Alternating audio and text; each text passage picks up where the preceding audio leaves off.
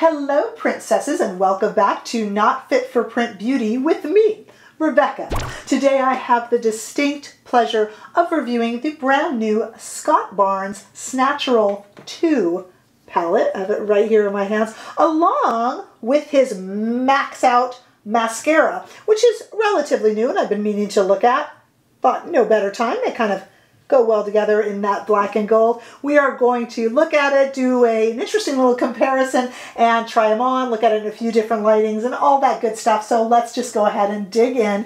If you are a fan of Scott Barnes, then you of course know his Snatural 1 palette, which was very warm toned and much bigger. This has 12 shades, whereas Snatural 1, the warm tone palette, had 20 shades. Whereas Snatural 1 was $84 because it was 20 shades. This Snatural 2 is 12 cool tone shades, and because it is 12 shades, the price is reduced to $48. Here it is in the pan, but we are going to look at its swatch. And I think the swatches of this baby are actually pretty important. Let me back away so you can kind of see the way this looks when it's not in any sort of hot lighting there.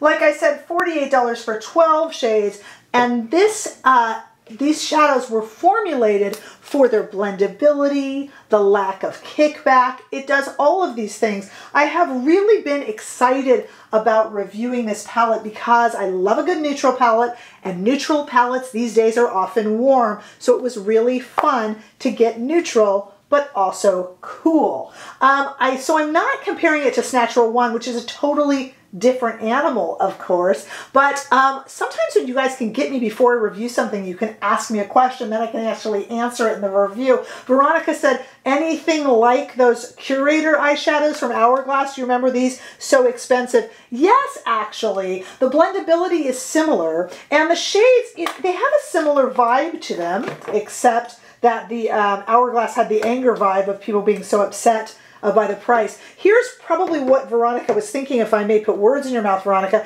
It's kind of that gold surrounding the shades. These are warm shades that I have here, of course, because they were so pricey I didn't buy them anymore. But a lot of the shades that you can see on the Hourglass website do kind of seem similar, and to the feel when you touch them and put them on, they are very, very similar as well. The Hourglass pack a little bit more punch, whereas the Scott Barnes are a tad bit more subtle because they are meant to be built up. I also want to show you the Maxxx Out Mascara, which is $28, has a glossy 3D finish, and a longer, kind of wider brush. Now this mascara is made in Italy, which is going to bring us to an interesting point in just a moment. As you see this kind of what I like to call a caterpillar wand, it is made to add volume to your lashes, but the length of it also adds length as well. And I want to show you me using this. I thought that this mascara was going to be an afterthought, but when I say it was the perfect finishing touch, I do mean it. Now, a quick word before we go to the swatches about Scott Barnes. Let me just say that we have watched his brand really grow, and I have also watched his real strengths come through. A season or two ago, when Scott Barnes was really releasing a lot, there was a lot of flack out there. People were upset about his pricing. People were upset that the eyeshadows were made in the People's Republic of China and not Italy. And there's a lot of complaints, not necessarily all fair, that were launched at the man and at the brand. And I have to say, it has been pretty amazing how he, as an artist and as a brand, how they have stepped up. There was a lot of sales, a lot of thinking that went into pricing, and this kind of transparency in marketing and in how the brand continued to develop is kudos to them for that, and to Scott Barnes. He is definitely a brilliant artist. I mean, J-Lo. Enough said. Okay, so now I want to take a look at two things. First of all, I want to look at this palette, Snatural 2, on my arm, first in Studio Light. So take a look at it here. Here it is in Studio Light, all 12 shades. The first row to the left going into the second row there, all the way to the right. These beautiful shades that take a lot of building purposefully. They really just build up. You can just do a wash of color with these shades, or you can deepen and darken them. They are lovely. I'm ruining it, but I think my enthusiasm is kind of giving it away already. Now, I am filming at night because there was so many delays on this palette, so I can't do my traditional taking you out in the warm California sunshine. It is still kind of warm out there, but no sunshine. So I took you into a room in my home with the whitest, kind of brightest daylight that is not studio lighting so that it won't be hot or washed out. So take a look at these on my arm, same order, in a very kind of white, supposedly daylight look, just to give you another perspective on the shades. The lid toppers in this palette, and we'll mention this during the demo, are very much topper shades, which I really appreciate. A kind of ethereal, glistening, gentle, kind of like fairy little twinkle. Very, very pretty without having just kind of saturating and covering the makeup that you have already put on your eyes. They truly are toppers, and the matte shades really build without getting muddy. These work together very, very well. Like I said, I am not hiding my enthusiasm very well, and I don't want to. This is a lovely, lovely release. I want to come back now with nothing at all on my eyes so that you can watch me put it on. And like I said, don't tune out before we talk about this mascara. It is not an afterthought. Stay right there. Okay, I know I review makeup all the time, but I've been so excited to get to this palette, and it's been delayed. It was due last week, and then it was due earlier today. It keeps getting delayed. So I'm filming at night because I'm really excited to get into this. What a beautiful palette. I love a nice cool palette, and I just don't know where to start. I think we'll start with this shade here called Flesh. If I say it, I'll say the name. And if I forget to say the name, I'll make sure I put it onto the screen. But this is called Flesh. And this is a very light flesh, but that works for me.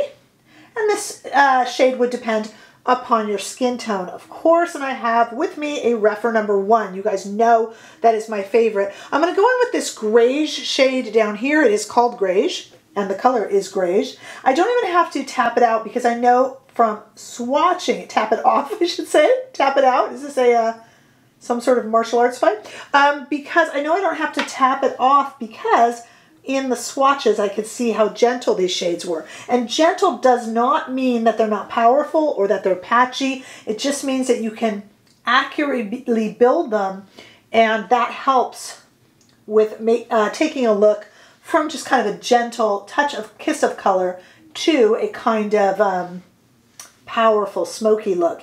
And a lot of these matte shades really build, and that is a very traditional grayish color. And in fact, I'm going to take here a Rephr #2, going in order, accidentally there with my Rephrs, and I'm going to take this grayish and just go under the eye with it too.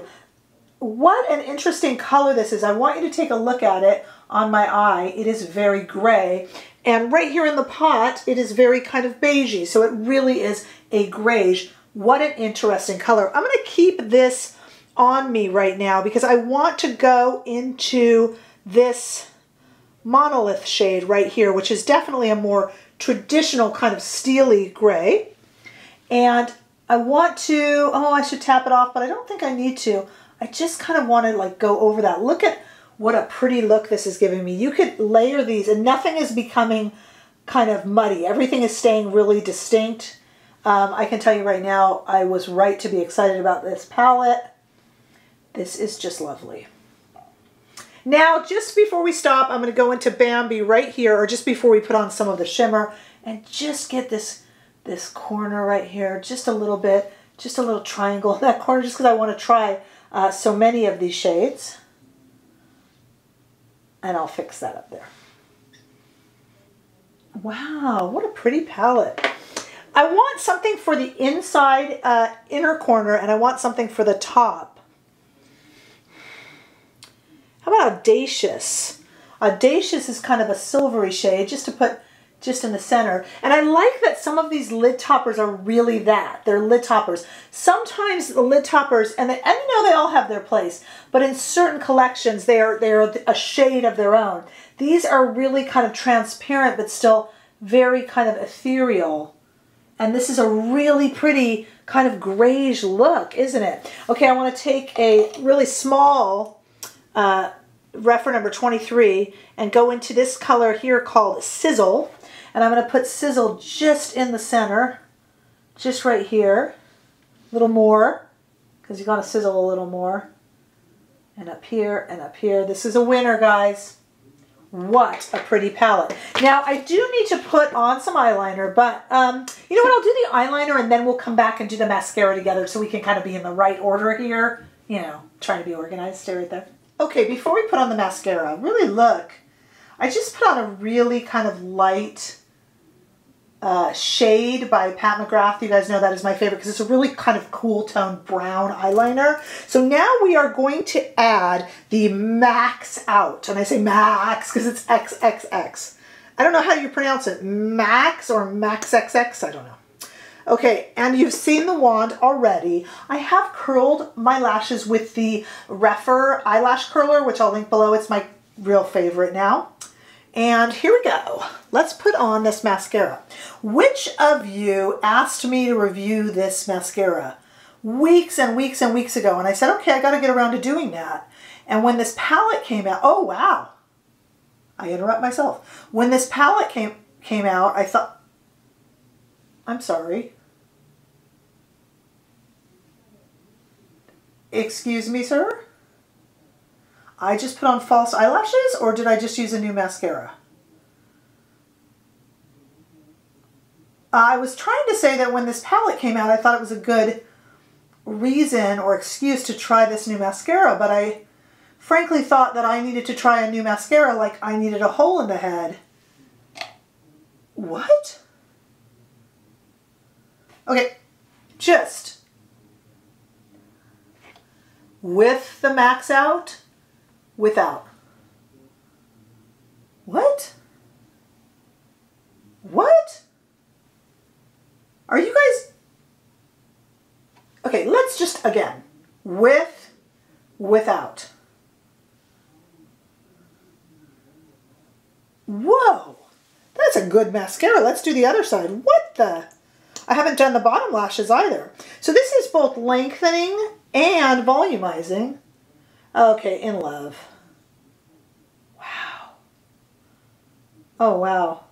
And you know, like I was saying before I amazed myself, I was just picking up this mascara because I was reviewing the palette, and one of you lovely people, please remind me who it was, asked me to take a look at this mascara, and you know, I figured, yeah, this would be a good reason to do it. What the... Let's get the lower one. Sorry, as you wait, will I? And I'm kind of putting it on clumsily. Like, what if I'd really taken my... That's it. I'm in love. This is a fabulous collection. I'm always honest with you guys. I have been iffy. I have been like, oh, it's good. Oh, this is pretty. Wow. But this is so me because this is very neutral but cool. I don't mean cool like Fonzie, like, hey, cool. But like cool toned neutral. But it's... oh my gosh, so everyday and so going out at night. You could just smoke this out and you can add on the... Thank you, Scott Barnes. This is a really, really good collection.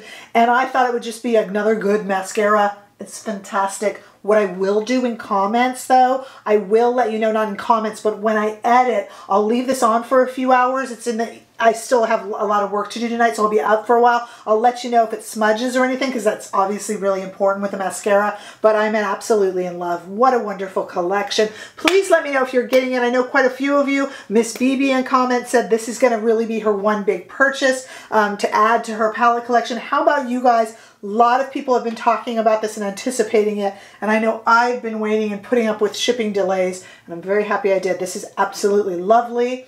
Please tell me your thoughts and if you will be picking this up, because I'm just dying to know.